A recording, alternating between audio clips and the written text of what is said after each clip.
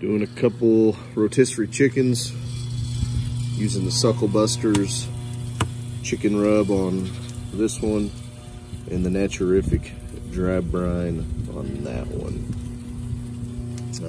About an hour and 15 minutes in, so going kind of slow. Wife is making some vegetables with it, so not any sort of hurry, but should be a pretty good lunch. I think I could get probably 6 to 8 chickens on here. I have all the forks and all that, so yeah, we'll see. But my guess is they'll be tasty.